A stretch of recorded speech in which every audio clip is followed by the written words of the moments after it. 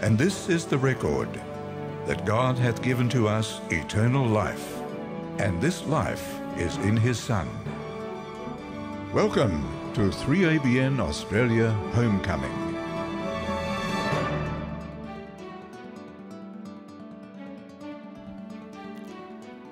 Welcome to today's program. It's the Homecoming of 3ABN Australia 2020. And it's called Preparing for Eternity.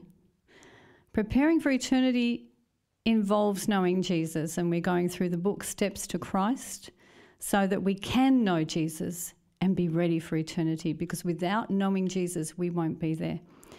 So I'm Rosemary Malkovich. I'm the host for this program, and I welcome the people who are here to watch this and to listen to Pastor Mike Browning. You'll know Pastor Mike from our Let God Speak series. He is our main host and the producer for that program, and he does a wonderful job, and he's been doing it for many years. He's going to be leading us through chapter 2 of Steps to Christ, The Sinner's Need of Christ. But in our previous program, we listened to Dr. Sven Östring, who helped us with chapter 1, God's Love for Man, and he summarised it this way. 1, people are engineered for a type of love that cannot ultimately be found in this world. 2, God is the greatest being in the universe, and love is his greatest quality. 3, we catch glimpses of God's love in the world around us. 4, the Bible is the record of the history of God's love. And 5, the clearest picture that we have of God's love is in the person of Jesus Christ, in his life, death and resurrection. But before we hear Pastor Mike Browning, we have Dr. Kevin and his wife Jennifer, Dr. Kevin Petrie and Jennifer Petrie, and they're going to sing a song for us this day on this program called Hide Me, Lord.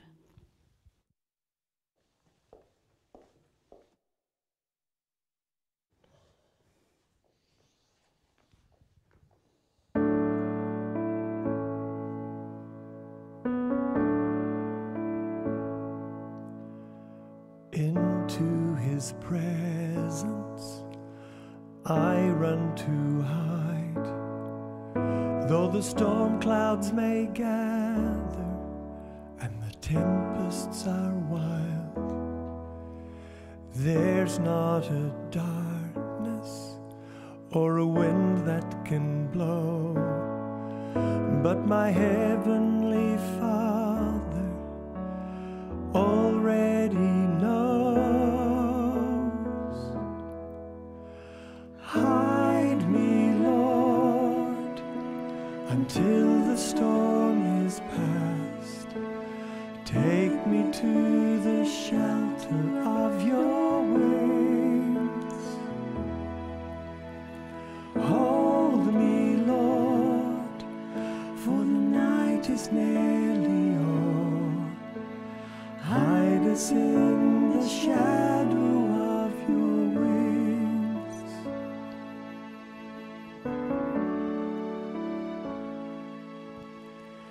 There is no sorrow that he cannot see, and when there's a burden, he shares it with me. You test us, Lord, and refine us like gold, but you never reject us, you never let go. Hide me, Lord, until the storm is past. Take me to the shelter of your wings. Hold me, Lord, for the night is nearly o'er.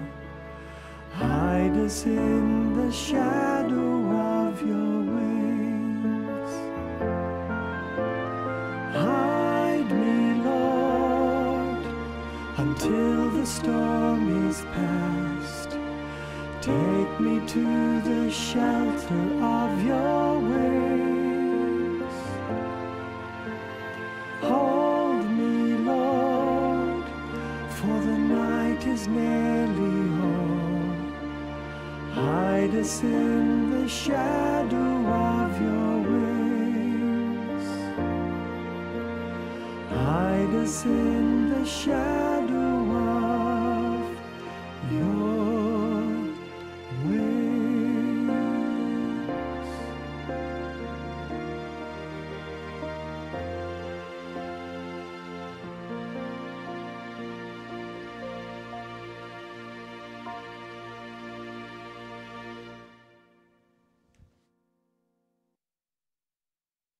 Well, thank you, Kevin and Jennifer. That was an absolutely beautiful song, and it was very touching, and I appreciate that.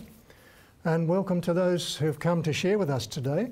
We'd like to invite you to bow with us in prayer as we seek God before we open the scriptures. So please join us. Father in heaven, we thank you, Lord God in heaven, for the privilege of being alive today. We're talking about life today and what it means, its value and how it can be extended. And I pray that you'll guide us through your Holy Spirit today. Guide the words of this preacher and touch every heart listening, please, Lord. And I pray this in Jesus' name. Amen. Now, I think we all know, folks, that death is so final. And it can come as a tremendous shock and can turn us right off all that we're thinking. My dad, when he was getting old, was getting more frail, as people do, of course. And then I got a call. We were living on the Gold Coast, which is in Queensland in Australia, and we got the call, Dad's failing, you probably should come down. Now, he was living in Sydney, which is about 9 hours drive away from us. And I was out at the time, got home, and my wife Anne says, had this call. I did ring the airport. There's just 2 seats left on the last plane tonight. We could get on that or we can drive down in the morning. And I thought, oh, what are we going to do? They were expensive seats, you know, you buy them off the cuff, and yes, they're usually pretty dear.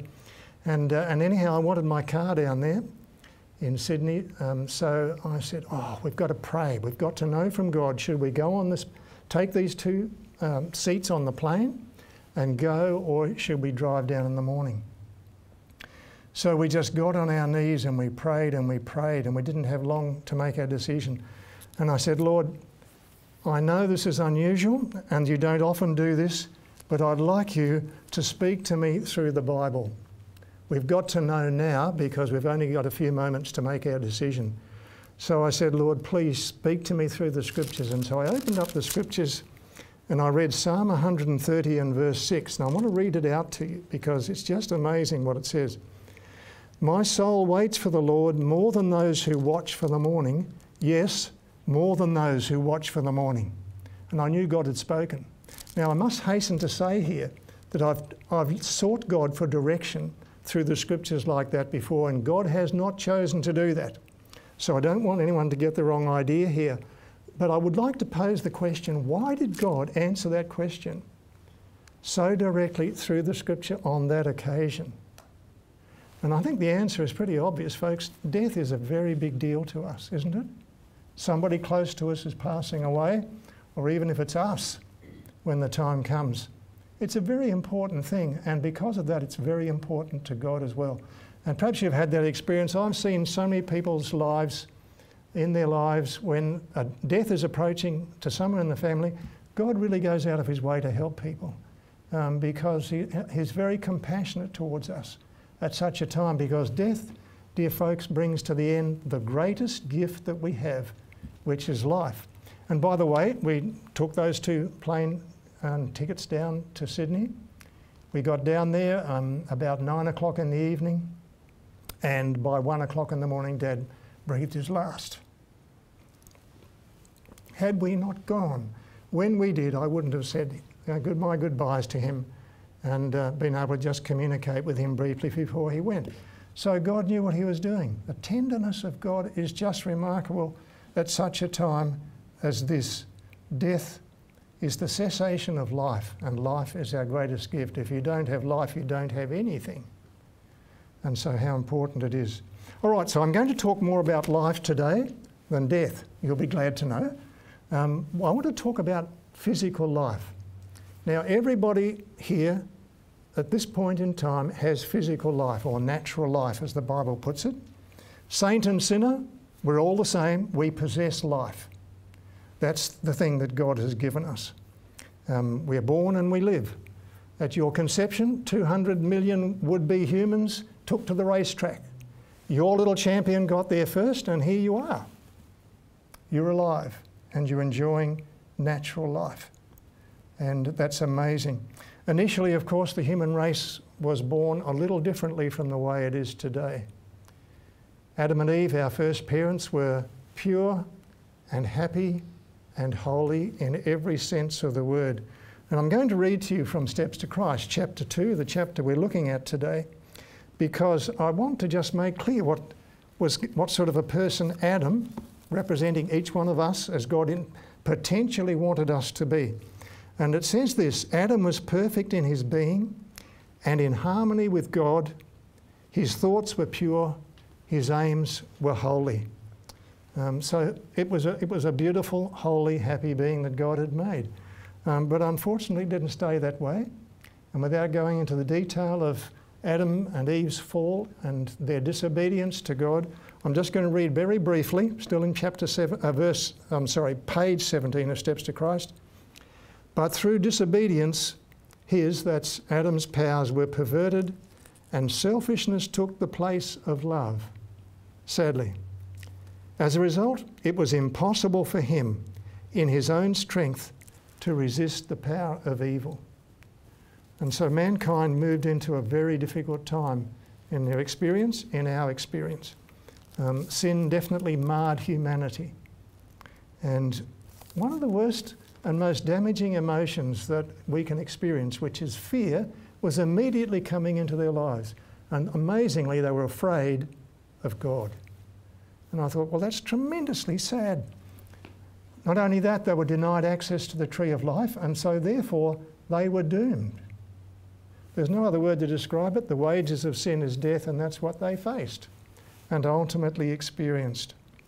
I'm going to read to you 1 Corinthians chapter 15 and verse 44, which says this, talking about death: it is sown, as in buried, a natural body. It is raised, a spiritual body. So that's the kind of body you have in the resurrection, a spiritual body. There is a natural body and there is a spiritual body. Now that's interesting that he makes that difference there. We'll talk about that some more. The next verse, 45, says, and so it is written, the first man, Adam, became a living being. The last Adam became a life-giving spirit, reference to Jesus here.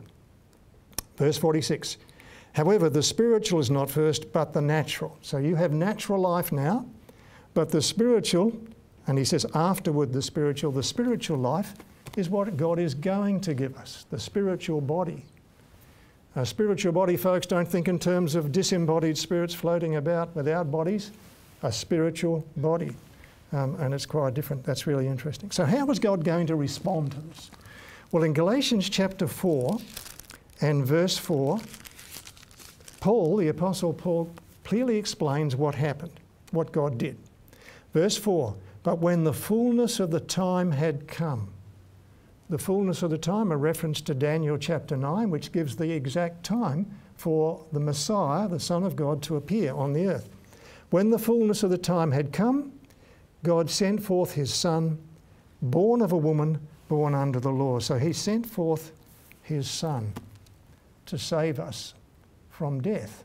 We faced a terrible dilemma. None of us can stop the march toward the grave, can we? Some of us here are further along the way than others, but we're all conscious of that fact. And that's not a bad thing. But God has a plan, however, to deal with this. And he sent his Son.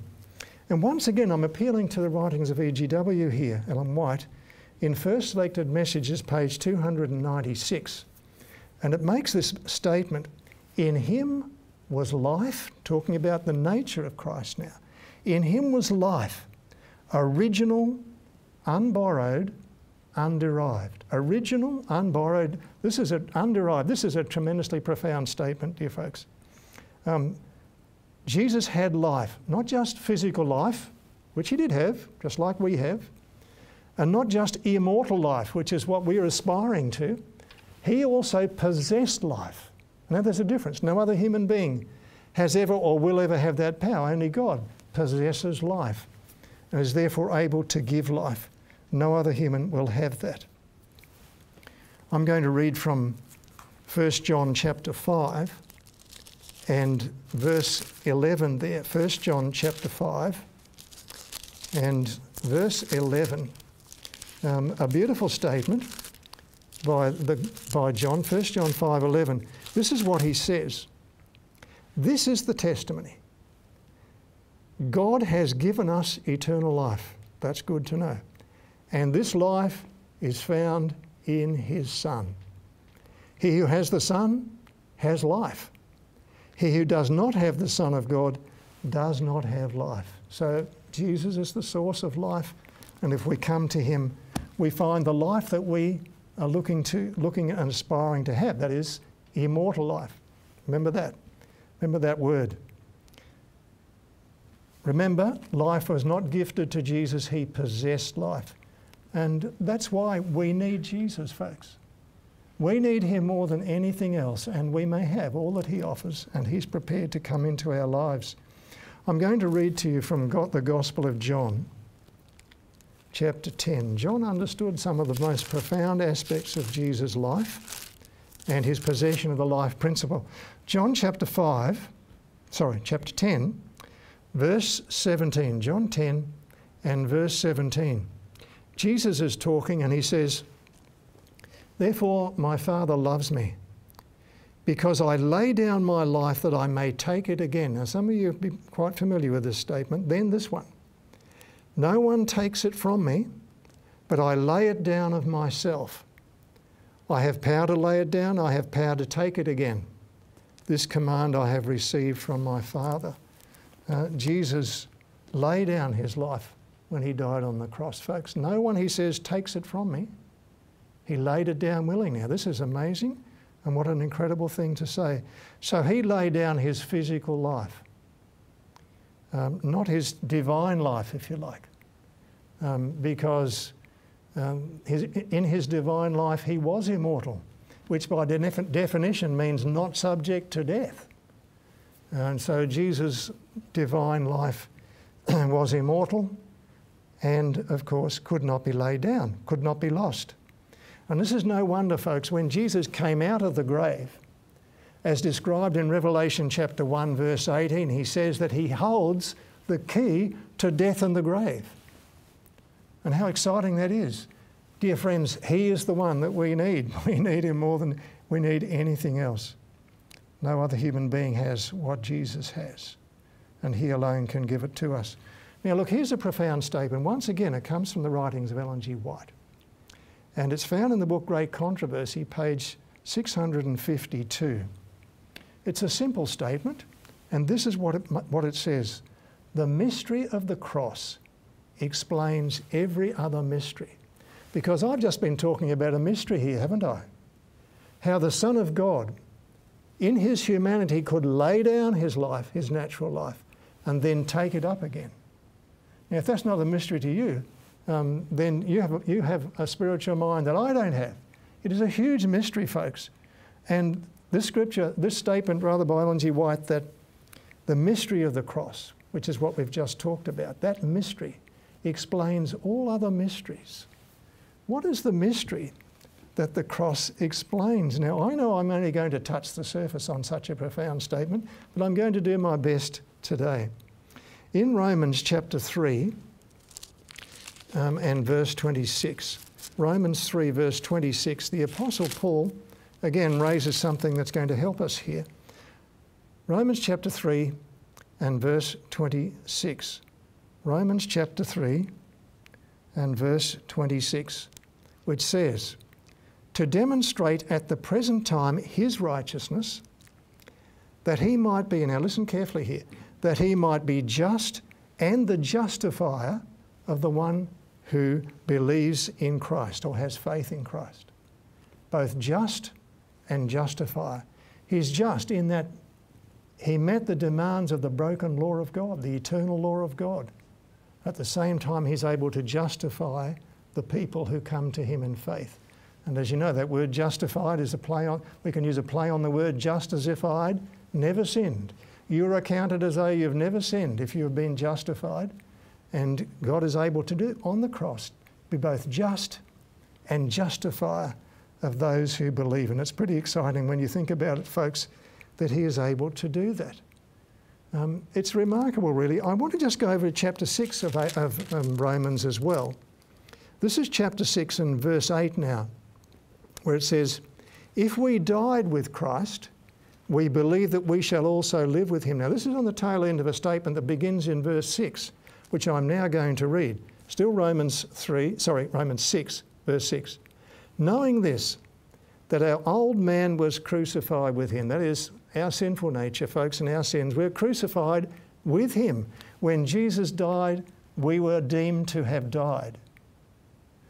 This is the mystery of the cross. That the body of sin might be done away with, that we should no longer be slaves of sin, for he who has died has been freed from sin. That's clear. And then he goes on to say what we read before, if we die with Christ, we believe that we shall also live with him. It's a very interesting thing. When John was talking, or quoting Jesus talking about his coming death on the cross, in chapter 12 of John and verse 31, Jesus makes this profound statement. Now is the judgment of this world. Now the ruler of this world will be cast out. As he faces the cross, he recognises, dear friends, that he is being judged as guilty for the sins of the entire world. And because you are in Christ, then the judgment was placed on you of guilt. You're guilty. There's no question about it. But Jesus, as our representative, was going to pay the price for our guilt. Praise God for that.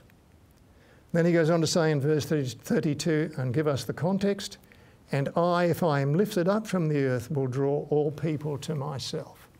So it was the cross he was talking about, being lifted up on the cross when he said, now is the judgment of this world. So the world, the whole world, every human being, dear friends, was, with the exception of himself, the one who paid the price for our sins. Isn't that incredible that he should do that?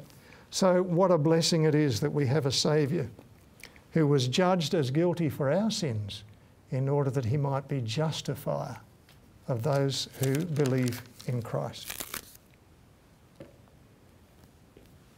Jesus tried to explain the fact that he possessed life to the Sanhedrin, the rulers of the Jewish people.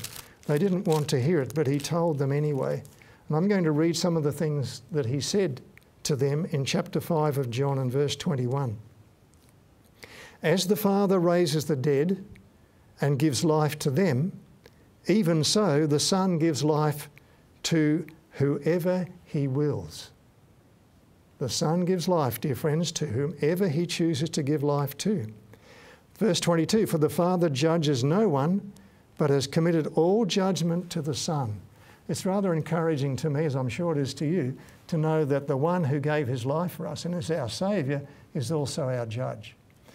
He goes on to say something more about that, actually. I'm going down to verse 24, still John chapter 5. Most assuredly I say to you, he who hears my word and believes in him who sent me has everlasting life, and shall not come into judgment, but has passed from death to life. That's an interesting statement that Jesus is making here. Those who believe in him do not come into judgment. Dear friends, those who trust in Jesus do not stand trembling before the bar of God. They're to give account for their sins. They don't have to do that. We don't have to do that because we were judged as guilty already. So we don't come into judgment. And the price has already been paid and we are now justified. And he goes on to say in verse 24, but has passed from death to life. So a huge transition has been made. When we receive Jesus, dear friends, when we accept what he has done on the cross for us, we pass from death to life. Death is no longer our destiny as sinners. Life is our destiny. What a brilliant thing God has done in arranging such a wonderful thing. And when we go over back to the letter of John, 1 John chapter 5, where he spoke quite a lot about this, 1 John chapter 5 and now verse 13, he says, "These things I have written to you who believe in the name of the Son of God." And that would include us all. If we believe in Jesus, this is us. "That you may know that you have eternal life, and that you may continue to believe in the name of the Son of God." That you may know that you have eternal life. So you have eternal life at the moment you believe. Your sins have already gone to judgment. The price has been paid for your sins already, and you are now justified. You are now a son or a daughter of God, and heaven is your destiny. Not yet, however. Because you don't have eternal life at the you don't have immortal life at the moment you believe you have eternal life. Now, eternal life can be interrupted by death. And for most of God's people throughout history, that has happened. And death has been the interruption. And the resurrection, of course, will deal with that. But we still die, even though we have eternal life. Do we lose eternal life because we die? Of course we do not. Thank the Lord for that. What an arrangement he has made. In the book Maranatha, 302 is the page number. There's a statement I want to read out. It says this: "We become one with him, and our will is brought into harmony with the divine will. We become partakers of the life of Christ, which is eternal." You actually become a partaker of his life. How wonderful it is that God has made such an arrangement for us that we are thus taken from death as our destiny to life as our experience, and of course our destiny too. Now this is a process, dear friends. It's a process that we go through.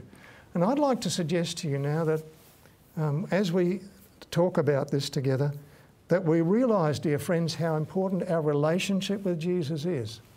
Because our privilege is we may get to know him. Who to know is life eternal. It is our privilege to actually come into communication with him. Jesus made some astounding promises, you know. It's worth just going through and looking at the promises he made, writing them down in a book somewhere so you've got them all together. Because he said some things that, well, we need to keep in mind. They're very encouraging indeed. I want to read you one out of, let's see, John chapter 14 and verse 21, where Jesus gives us this beautiful promise. He says, "He who has my commandments and keeps them." In other words, you're faithful, you're loyal. You're a commandment keeper because you're loyal to Jesus. "He who has my commandments and keeps them, it is he who loves me." Right? Obedience was always a demonstration of love to God. "And he who loves me will be loved by my Father, and I will love him." And then this, "and manifest myself to him." That word manifest is sometimes translated reveal myself. He will reveal himself to us. Now I'm going to put it to you that if you rush into his presence first thing in the morning and you spend 30 seconds just giving your life to Christ and moving on with your life, not a bad thing to do, but if that's all you do in terms of your communication with God, you are not going to sense him revealing himself to you. How does God reveal himself to us? How does Jesus manifest himself to us? He said it a lot of times. He manifests himself through the peace that he brings. If you take time in prayer, you will sense his presence through the sense of peace that he brings into your life. Many of us are too busy to experience that privilege, but all of us may. Just take the time and claim this promise and say, "Lord, you've promised to reveal yourself, manifest yourself to me. Today, may I have the peace of your presence." And God will do that. We're encouraged by the little lady to spend time not rushing into his presence and rushing out again, but taking time to wait for counsel. And I believe many more of us would be hearing the voice of God if we were to do that in prayer. So prayer is an absolute essential. It draws us into the presence of Jesus, gives us confidence in him. Confidence that we may rest in him for our forgiveness of our sins, not only that, for the hope of eternity. Prayer does something really remarkable. Now, Paul knew about this, the Apostle Paul, and in 1 Corinthians chapter 2, I'm going to read you what he said about this, and this is a very profound statement. I don't claim to fully get what he is saying here, but I'd like to read it. 1 Corinthians chapter 2, verse 16. For who has known the mind of the Lord that he may instruct him? Then he says, but we have the mind of Christ. Through prayer, dear friends, we become like him. The Holy Spirit is able to move in our minds and make us like Jesus as we spend time with him. Because as we focus on him and as we read this amazing book, and as the Holy Spirit impresses things upon our minds, we become like Christ. We have the mind of Christ. You begin to love the things that he loves and to hate the things the world loves. And you begin to become like Jesus. And I just think, wow, what a privilege we have that he should do that. We have the mind of Christ. People struggle with temptation. Christians struggle with temptation, don't they? And it can spoil your relationship with Christ. Sin is an enemy whichever way it comes at you, and temptation is not a happy experience for any of us. But what do we do about it? Does having the mind of Christ help us to deal with temptation to sin? I'm going to suggest that it definitely does. I am going to show you now what I consider to be the most powerful promise in the entire Bible when it comes to making sure you live the life of obedience to Jesus Christ that you want to live. I'm going to read to you from 2 Corinthians chapter 10, verse 4 and 5. 2 Corinthians 10, 4 and 5. Please write it down. Don't forget this. This is going to help you in your walk with Christ in life. 2 Corinthians 10, verse 4. For the weapons of our warfare are not carnal, that is to say, not things of this life, but mighty in God, for pulling down strongholds. And then listen to this next verse, verse 5, 2 Corinthians 10, 5. Casting down arguments and every high thing that exalts itself against the knowledge of God. And then this point, bringing every thought into captivity to the obedience of Christ.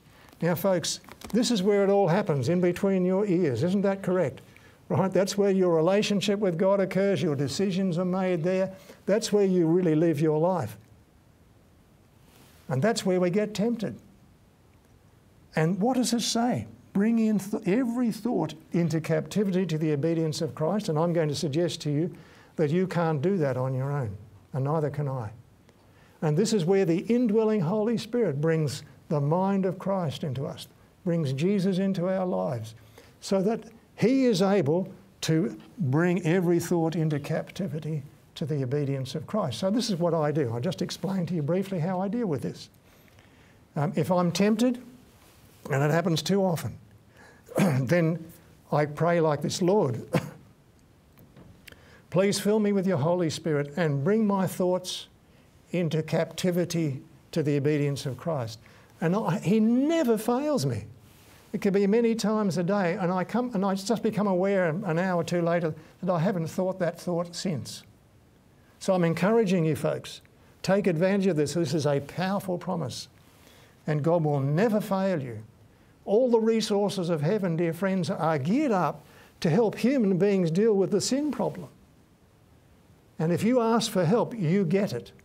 And this promise is the best and most powerful promise I know in order to deal with the problem of sin. It's fantastic, really, because on our own we cannot deal with sin. I'm sure we all know this.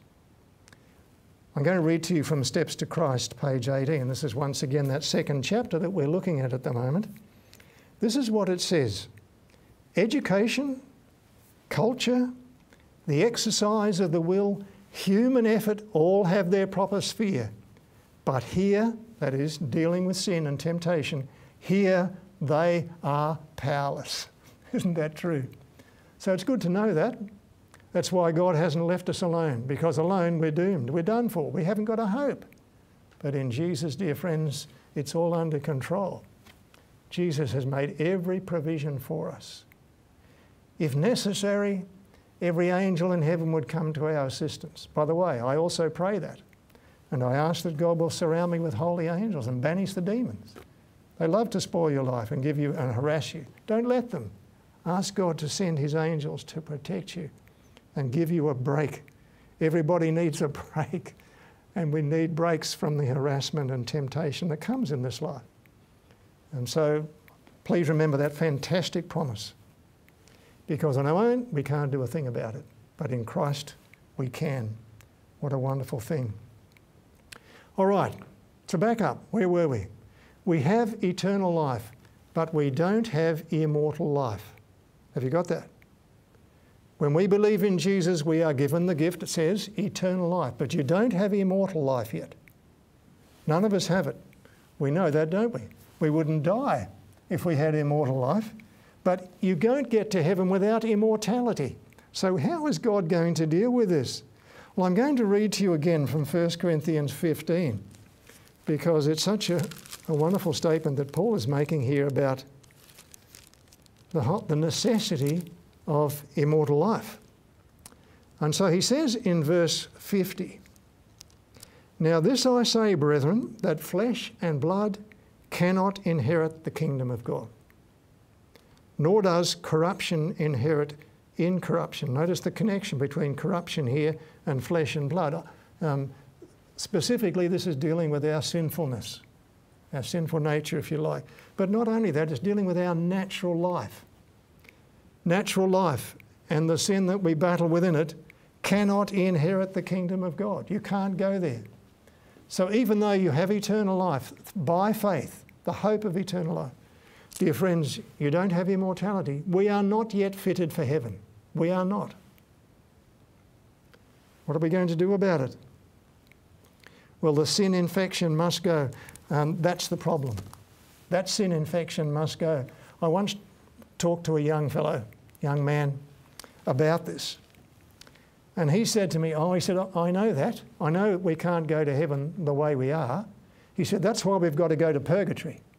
You've got to go to purgatory for a time so that the sin is purged out of you in purgatory.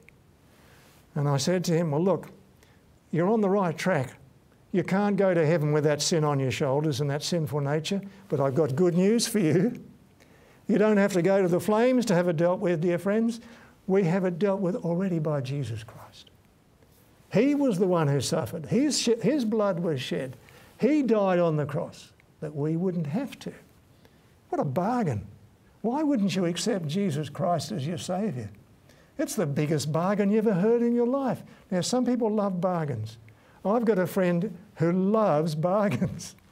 And if ever I want anything or need anything to be bought or anything like that, I talk to him and I say, I better not give you his name. You might all want to talk to him.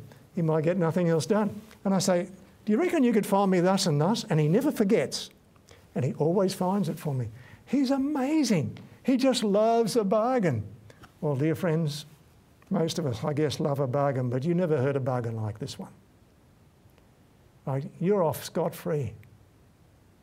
There's to be no suffering, specifically no suffering. When you come to Jesus, how do you publicly demonstrate the fact that you have accepted Jesus into your life? What do you do? Walk on hot coals? There are some religions who believe you should do that. What about it? Do you flagellate yourself with whips? Is that how you demonstrate that you... No, you're baptised. And it's very specifically a gentle experience as you go under those waters. I guess our audience here have all been baptised at some point in time. Was it painful? Did it hurt? Of course it didn't. You can't imagine anything more soft and gentle than just being swamped with water and then you come out of the water. Why is it so easy? It's specifically like that. God wants us to draw the contrast between our baptism in water and the cross and the blood of the cross, which was a terrible experience. What a wonderful thing God has done in making such a provision for us to have life, endless life. So grateful that he does that. So grateful. I should read on here in 1 Corinthians 15. I read verse 50 where it says that flesh and blood cannot inherit the kingdom of God. So we're not quite ready for it, for heaven yet, dear friends, we're not. What else is going to happen? Verse 51, behold, I tell you a mystery. The Bible is full of mysteries. Most of them are explained, at least partly. I tell you a mystery, and he's going to tell us the mystery. We shall not all sleep, referring to the sleep of death, of course, but we shall all be changed because we need to be changed. We must be changed. He goes on to say in verse 52, in a moment, in the twinkling of an eye, at the last trumpet, for the trumpet will sound, and the dead will be raised incorruptible, and we shall be changed. Okay, so there's a change comes when the trumpet blasts. And that trumpet blasts when Jesus comes the second time. And we know that he comes to gather together his children and call us out of the graves. What's it going to be like? The dead will be raised incorruptible, he says. And we, that is those still alive, the last generation will still be living, we shall be changed. For, verse 53, this corruptible must put on incorruption, and then what comes next? This mortal must put on immortality. The word must is very significant there. No options here, folks. It must happen because no one goes to glory without becoming immortal first. I like the fact that it's two things happen there. One of them, our corruption is taken away, and at the same time we are given immortality. No corruptible, sin-infested person receives immortality, and that makes good sense as to why not. But now we do. We receive more immortality, never subject to death. Well, what an amazing offer God makes. An incredible offer. Our natural body is doomed. That's the one we have now. We all know it. But in the resurrection, we have a spiritual, immortal body. What's it going to be like? It's going to be fantastic, folks. We don't know how magnificent it is going to be. We only know and are told that we are going to be like him in our resurrection. So as Jesus was in his resurrection, so we will be in ours. Because Jesus still retains his humanity, doesn't he? He is still the God-man, Jesus Christ. So what he experienced in his humanity, we will experience. And I tell you what, it was definitely a new, improved version of humanity that Jesus had after his resurrection. A spiritual, immortal body. And we're going to experience that. With that immortal body, and folks, we are going to transition from earth to heaven because the resurrection takes place right here on earth, and Jesus takes us back to the glory land. And we can look forward to that because that is going to be such a wonderful experience. You're going to be able to go to a place where there's no temptation, where there's no pain and sorrow. And plenty of us have had those sort of experiences that are not pleasant. But it won't happen again, dear friends. When we get there, we're going to say heaven was cheap enough. Trials of this life will just fade into the distance and be as nothing when we compare them with the beauty of immortality. I'm going to read again from Maranatha page 302, which says this: we derive immortality from God by receiving the life of Christ. That's how you get it, by receiving the life of Christ, and that's where we start right now. For in Christ dwells all the fullness of the Godhead bodily. That's trying to say to us that he has the authority to do this. He has the fullness of the Godhead in his human body. He's the fullness of God. So that's the thing that he's trying to say to us. Paul summarises how we are to live now that we have eternal life. And I'm going to just read to you a couple of scriptures. The first one is found in Galatians chapter 2 and verse 20. Galatians 2 and verse 20. And Paul says this, I have been crucified with Christ. Now, I mentioned a moment ago, didn't I? When Christ died, we died. We're deemed to have died. I have been crucified with Christ. We are deemed to have been crucified with him. Dear friends, we are deemed to have paid the full price for our sins and our breaking of God's law when Christ died, because we were in Christ. It is no longer therefore I who live, but Christ lives in me. And the life which I now live in the flesh, I live by faith in the Son of God who loved me and gave himself for me.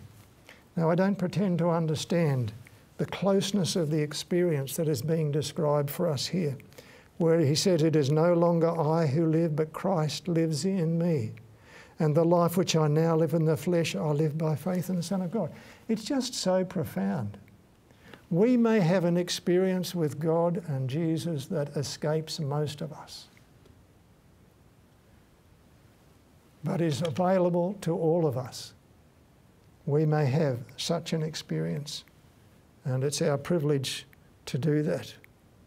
Crucified with Christ. That is, we've put to death our self and our desire for anything that is not like Christ. And now we want to live for him.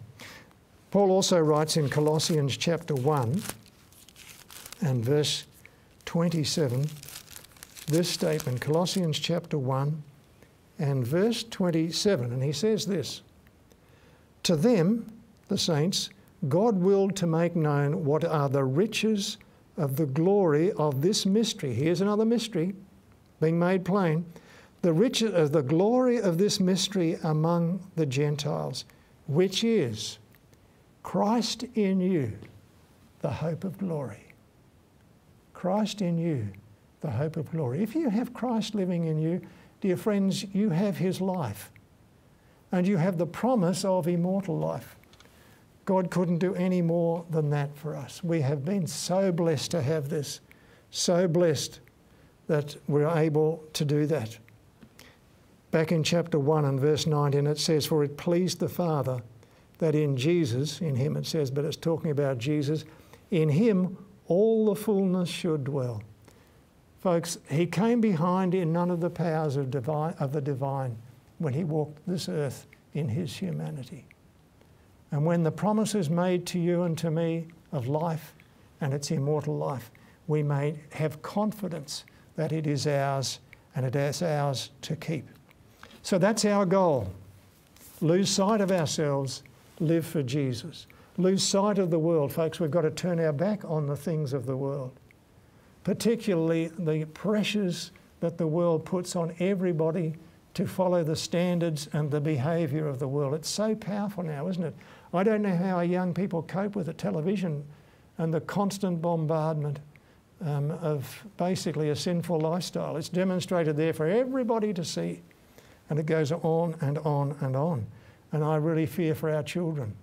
Our children need our prayers, and I'm going to suggest to you that you do something for your children and grandchildren and for yourselves. My wife and I set aside Fridays, and we've been doing this for some months now, and we have a Friday of prayer and fasting. We don't do a complete fast. It's just a simple food fast. And we pray every hour on the hour. So when we're together, we pray together, and if we happen to be off doing something else, because we don't stop doing our regular things, we know that every hour on the hour, we're both praying. And I'd encourage you to do that. That didn't come with me. When we were in Tasmania ministering there years ago, we had some friends who lived down south of Hobart who went to Little Glen Huon Church there, and their boys had gone astray. And so they told me, well, we've set aside, I think they set aside Fridays too. We set aside every Friday to fast and pray for our sons. Now I'm telling you, that's a wonderful thing to do. The first boy came to Christ within months, short months. I don't know how the other boy's gone, but I do know this. There's power in that kind of praying. So I'd encourage you to do that. Every Friday, Anne and I will be doing it. We'll be doing it again tomorrow. And we've got a lot of things to pray about. And I guarantee you have two people. Put them to God in prayer. Pray for yourself. Someone said to me, oh, well, I feel a bit selfish praying for myself. Well, I said, well, that's fine as long as everyone knows what your needs are and can pray for you. If not, you better be praying for yourself because you need that help yourself. We've got to put aside flirting with sin. Folks, it's a dangerous thing. There's so much to lose. Remember the bargain. You can lose the bargain. Don't do it. The rewards of following Christ are sensational, people. Absolutely sensational. I want to read to you a couple of statements, and I might make some in the book, Great Controversy. Both these statements come from page 675. And this is going to warm your heart, I'm sure. This is what she says. Human language is inadequate to describe the reward of the righteous. Remember I said the rewards are sensational. He just wants your heart now. Human language is inadequate to describe the reward of the righteous. It will be known only to those who behold it. No finite mind can comprehend the glory of the paradise of God. I'm willing to give it a try, but I'd like to know. I want to see it, don't you? I want to be there. You know, what a bargain. The bargain is ours. And it's just as gentle as a covering of water when you're baptised. No pain, no blood, no purgatory. No, just reach out to Jesus, give him your life. Then she makes this statement. This is page 675 of Great Controversy still. There are ever-flowing streams, look at this, clear as crystal. And beside them waving trees cast their shadows upon the paths prepared for the ransomed of the Lord.